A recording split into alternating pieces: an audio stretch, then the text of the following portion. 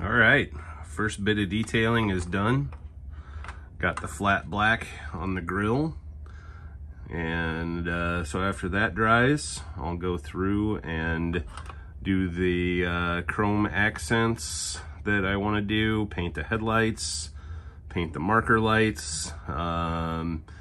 Looking for my white, not Sharpie like that, but white paint, like brush paint, because I want to do the bumpers white. And I did manage to get the driver separated from the interior.